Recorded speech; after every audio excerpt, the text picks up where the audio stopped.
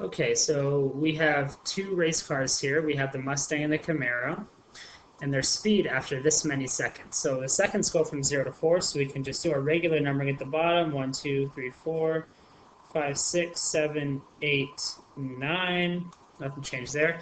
Now the speeds go as high as 60. So I'm just going to go, 0 is always here. I'm just going to go by tens just to make it a little bit easier. 30, 40,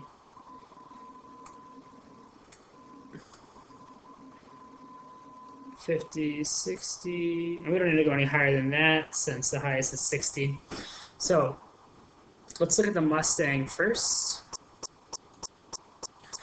Mustang has one at 0, 0.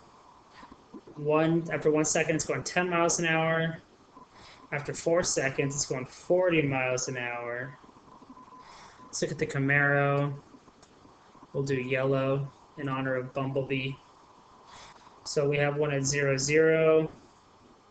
We have one at 1, 12, so just a little bit above this one. And then we have one at 4, 60.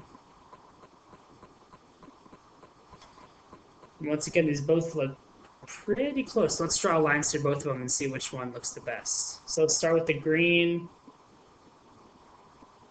This is the Mustang. That one looks pretty good. Let's try now with the yellow. Oh, no, that one's off. So that one's too high. So we know it's definitely the data set that is more linear is the Mustang.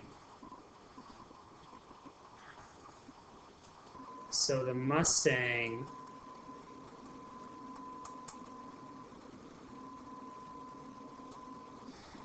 has the more linear